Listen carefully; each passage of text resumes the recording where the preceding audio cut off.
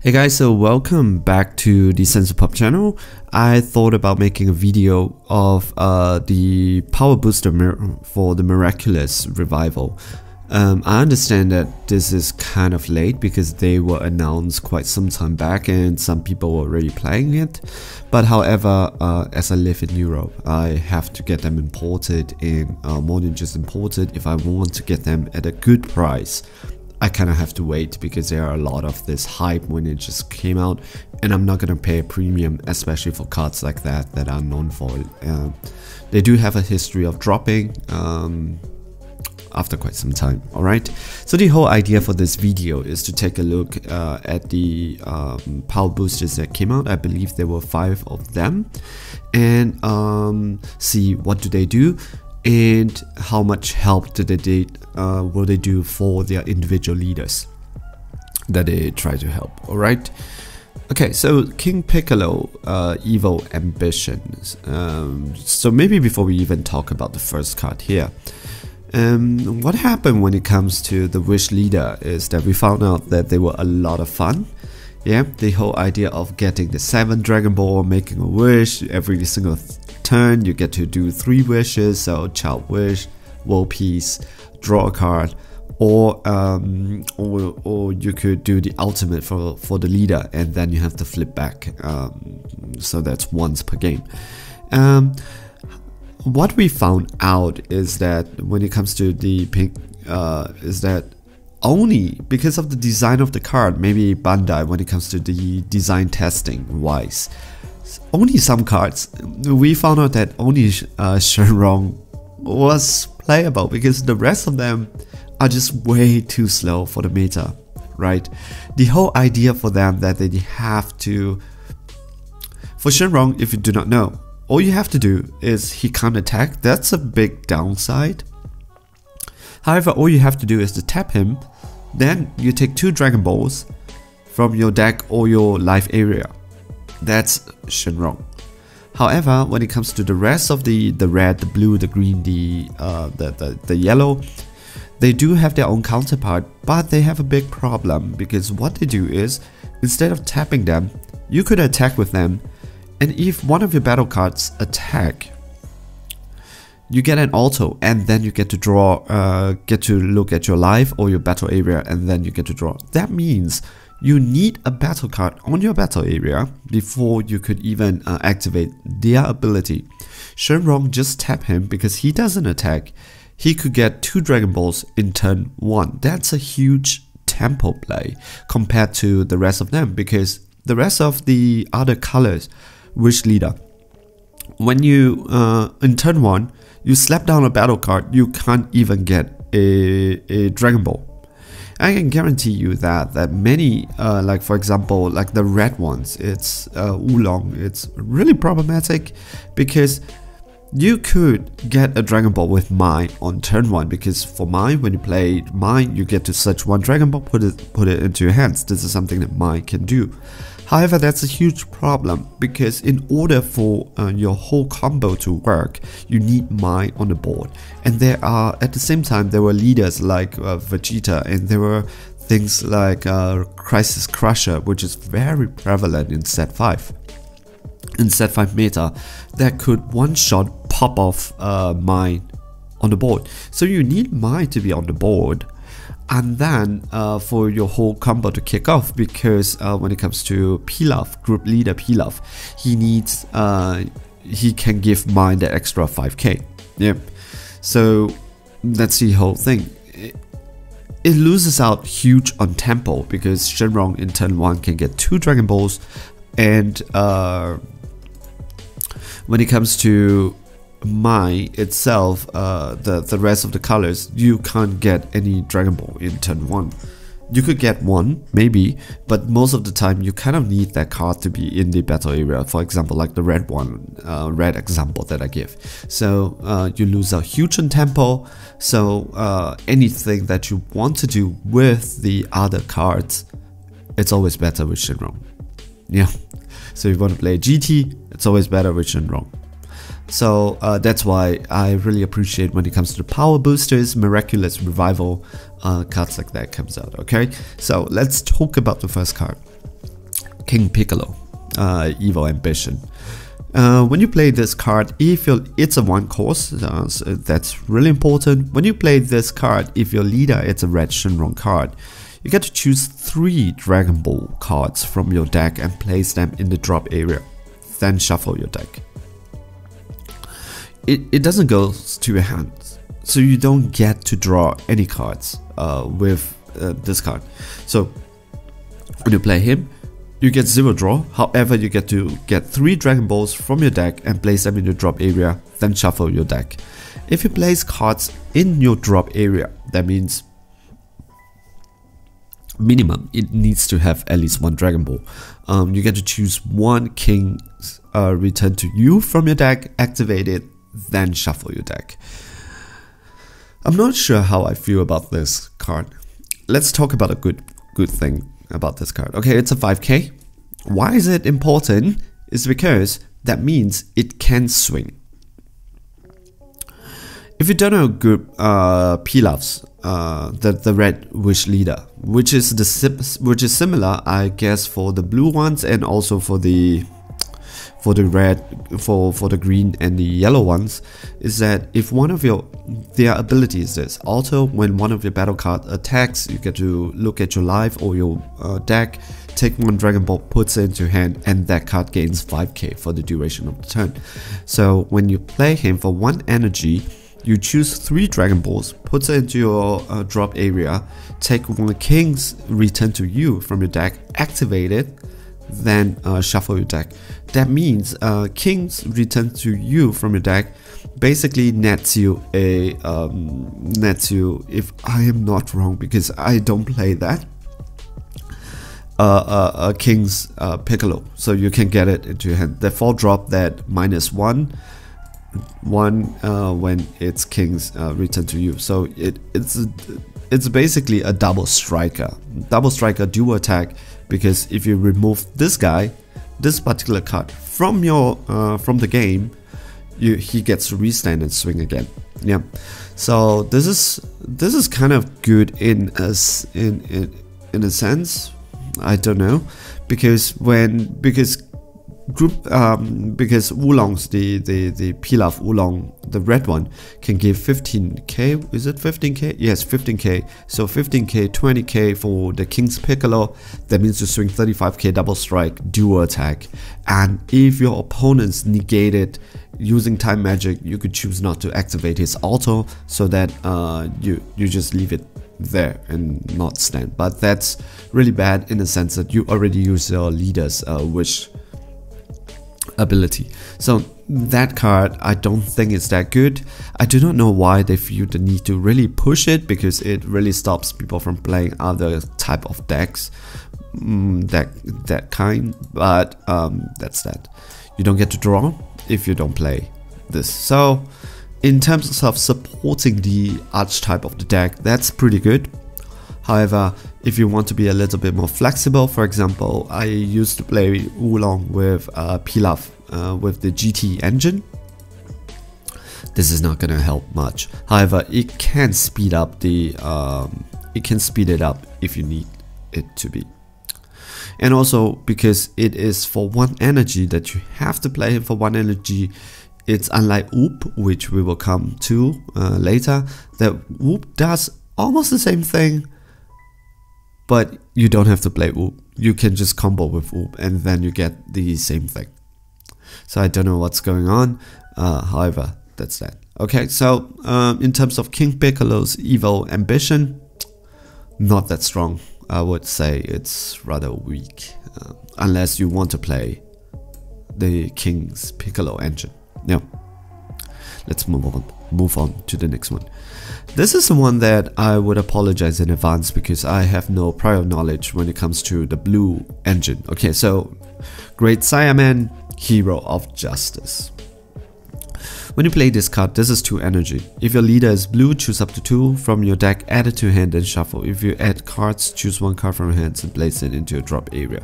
Okay, so you at least get to play 2 Dragon Balls, and then if you swing with him, it's a 15k, and then you get to draw 1 card. Let's see. Moment. Let's take a look at. I actually prepared this, so let's go with blue and let's go with the leader type.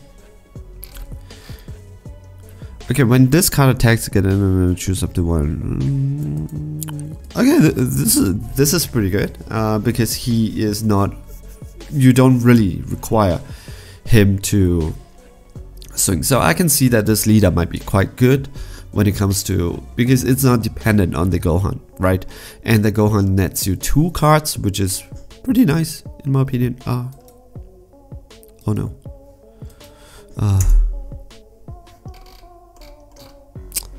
Okay, I will do this later. So, when you play this card, if your leader card is a blue Shenron, choose up to 2 Dragon Ball cards from your hands and then edit, then shuffle your deck. If you do it in this way, you gotta choose 1 card from your hand and place it in your drop area. So it's pretty good. I like it. And the leader itself does not really requires you to have a battle card that swings to draw a card to get a Dragon Ball cards. That's pretty good. The downside is that it's from a deck. However, a lot of the support cards does not set your life. It's your leader that has the ability to set your life. If you have like a 2-3 cards that Dragon Ball that's in your life, you're guaranteed at least a 3 turn before you can do anything, because you cannot set your life. Yep. So that's that. However, it is not restrictive. That means you don't have to do a certain thing that it asks you to do, like King Piccolo. You should play the King Piccolo's engine to use him.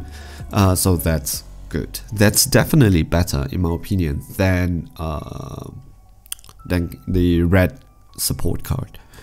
However, you have to play this card, and this is 2 energy. But 2 Dragon Ball really speeds it up. Great time in it. Okay, let's take a look at the green one, which I am the most excited for. I'm most excited for Oop and Tagoma? I don't know. Let's see. The yellow one. Yep. So Whoop, symbol of hope. When you play a combo with this card, that's the good point. He is 3 energy, so realistically speaking, you are not gonna play him. And it's not that every time you attack, so there might be some benefit out of it. It's when you play this card or combo with this card, which is 0 cost, so good. If your leader, it's a green Shenron card, choose up to 3 Dragon Ball cards from your deck, place it in the drop area, then shuffle the deck. If you place cards from the drop area, choose up to 1 of your opponent's battle card with energy cost of 1 and KO it. Okay, this is restrictive. However, this is out of the 3 of them that we have reviewed so far, this is one of the best. The reason is because you can just combo with this card.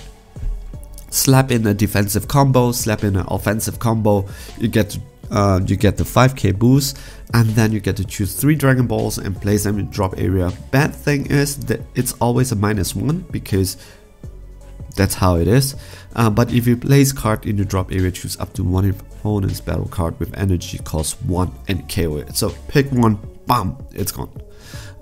That's pretty good because you can take care of a lot of this, those little silver bullets like Black Marseille, Crisis Crusher, and you can KO them. So he has such a good benefit coming out from this. One of the best out of these 3 so far. Rival, it's Rival, it's coming. Tagoma. So the yellow one. So for 2 energy, 2 yellow, so it's very restrictive.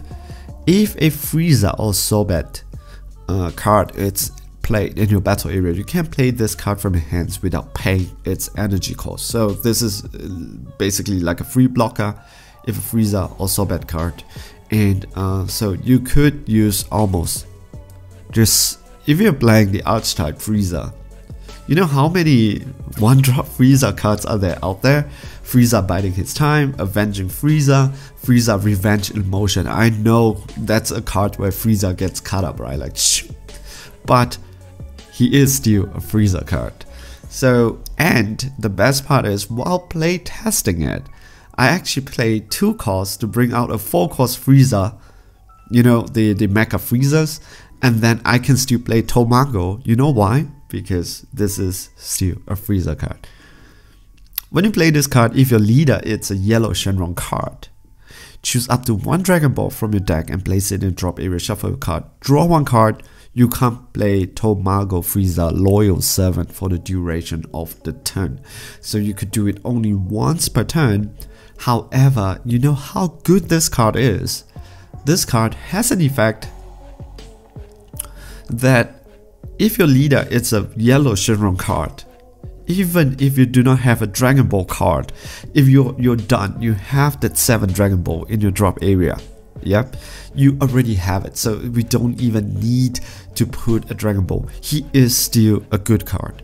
Whereas compared to Oop, compared to King Piccolo, or with the Gohan, these Great Saiyaman, they are exclusively for their 2 takeout cards, the Dragon Ball. Right, this guy, no.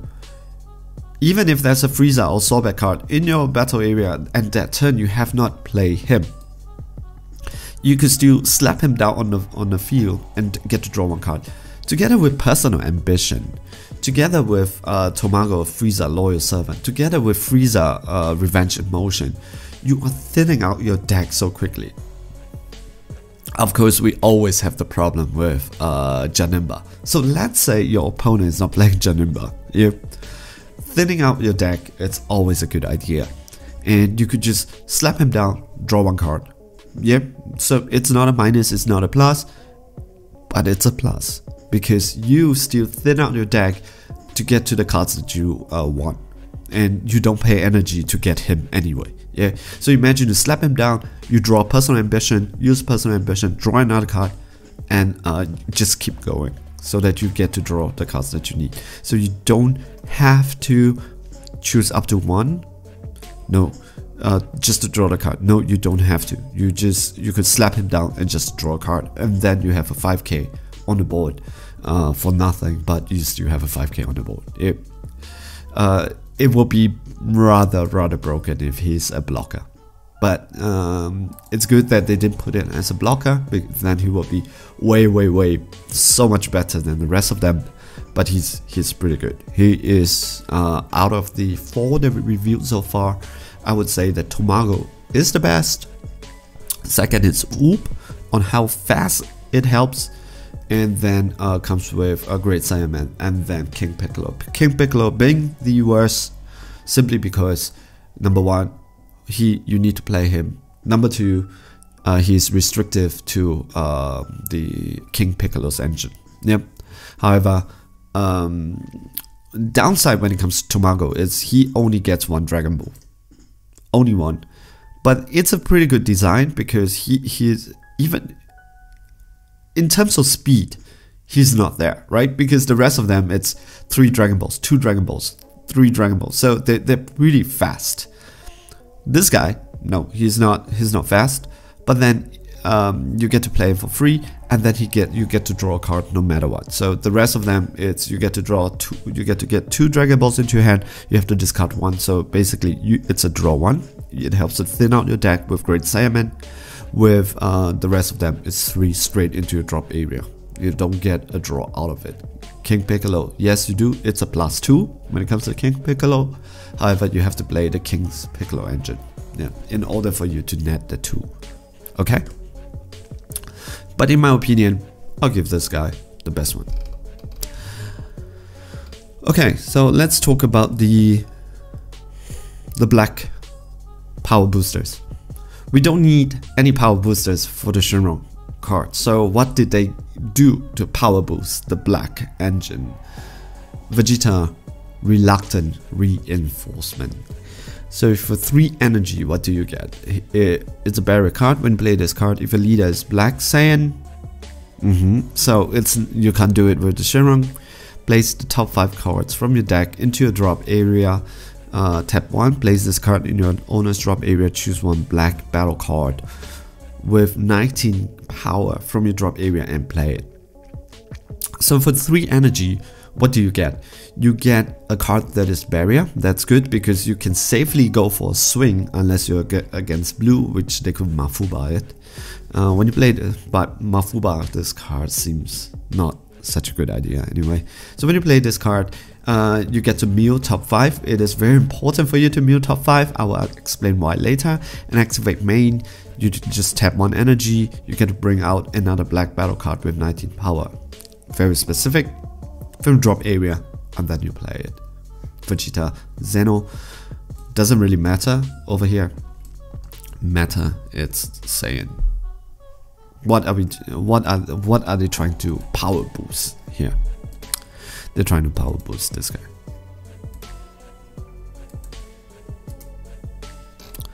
So this is the leader that they want you to play, Black Saiyan card.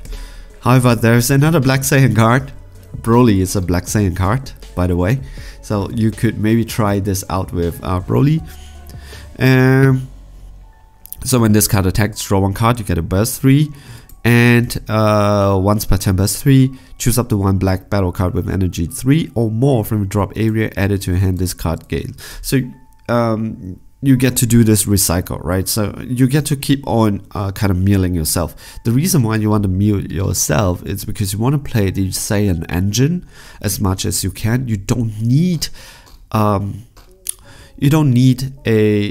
it to be totally black, even though it says it here black. But come on, if you have 1 battle card that is 3 or more, you could already do it.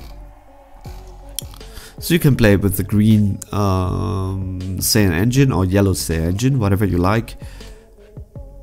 With the power boosters, this guy is a target. Black Saiyan, the Devastator. So here's a crit, 3 energy, but you get to play for 1 energy. You get to bring him out during your turn. If your leader is black and there are 15 or more Saiyan cards in your and your opponent's drop area when this card attacks. When this card's attack is negated, or when this card fails to do damage to your opponent in a battle with their leader card, choose 1 card from your opponent's life and send it to warp. Yeah. So this is the equivalent of participation trophy in Dragon Ball Super card game.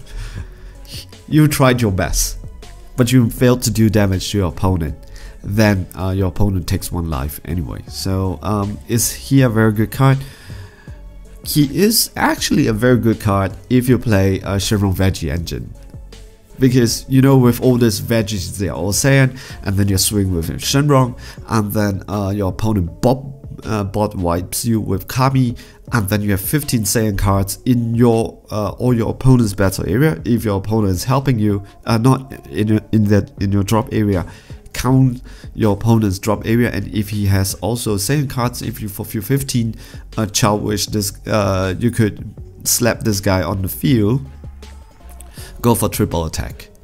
So swing 1 time, your opponent can negate or not negate, that's his problem. It's a guaranteed 3 lives that your opponent is gonna incur. Okay. When this card attacks, when this card fails to do damage to your opponent in battle with their leader card, choose up to 1 of your opponent's life and send it to war. So this is what this card is trying to bring out. So you get a 20k swing, tap 1, put this into your drop area. You get to mill 5 so that you help yourself to achieve the 15 Saiyan card by yourself, hopefully. With the leader being burst and even burst on his awakened side, hopefully you can achieve that 15 card and get that participation trophy you need. Yep. So that's that. For I would not group this as one of the wish leader. So when it comes to wish leader, you know, yellow comes first, then it comes to green, blue, red being the weakest in my opinion. This is by itself another power boosters for a non-wish leader. So I would not say, oh, this is much better than Tagoma, because they're just in a different league altogether. They are designed to do different things. The other 4 colors are designed to do a different thing. This card is designed to do a different thing. So that's that. So is this card good? For those people who wanted to play Black Saiyan, this is better than nothing. So that's what I can say. However, pretty good.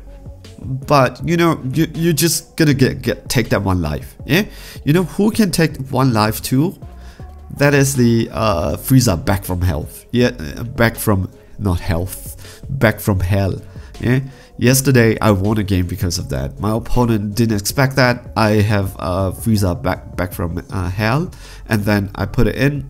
I was playing Frieza, the Wish Leader, so it's yellow Shenron, and then my opponent has 7 tap cards. I swing with it, activate main, and my opponent's died. So that card can do that too, and rather efficiently. Alright, okay, so that's that. Okay, so if you're staying with me for so long, listening to me talking about all these cards, thank you. So so this is a short video, not a short video, this is a video I just want to talk about the power boosters. Now I got my hands on it and been playing with some of them like Oob and Tagoma for some time now. This is my opinion. What I really like, it's Bandai going back to Oldest Leader and then giving them support. I really enjoy the card game right now, although I'm kind of disappointed with the meta because Super Shenron is extremely toxic. Broly, it's rather toxic because you know you're playing with your opponent and opponent is just like at 2 energy, and he could do all this really big thing, and then if you don't die, you kind of have like 2 energy, and then you slap down your turret. You still can't kick off most of your stuff if you're not playing one of the stronger decks. However, that's that. That's always with every card game. Yep. What I really like is having all these cards that I can play, going back to the older leaders and revisit them and making them a little bit more powerful. Like with Demigra, that's something that I love so much, and with Baby Vegeta, that's so good. Yeah. So thank you guys for listening. If you're staying with me for that long, let's hear from each other in the next video. Right? Ciao. Bye.